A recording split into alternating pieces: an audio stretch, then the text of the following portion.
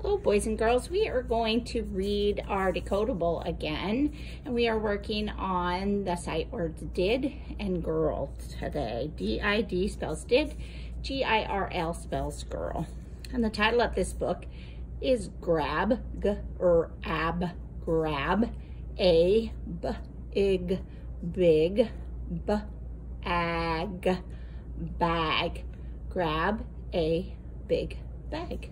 So if you have this book at home in your purple folder, go grab it. You can pause me for a second and then read it with me if you want to.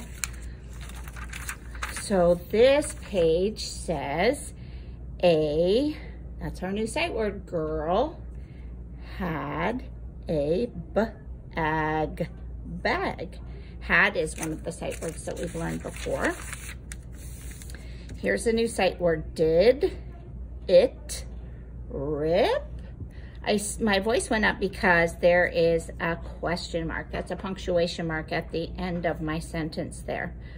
It did. So I'm going to read it again. Did it rip?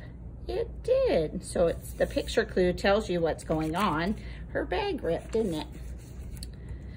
The is one of the sight words we've learned before. The. This is our new sight word, girl. Got a big bag. Oh yeah, those words were in the title, big bag. The girl got a big bag. So when her little bag ripped, she got a big bag. So again, you can use the picture clues to help remind you what's happening in the book. Did is our new sight word. Did it rip?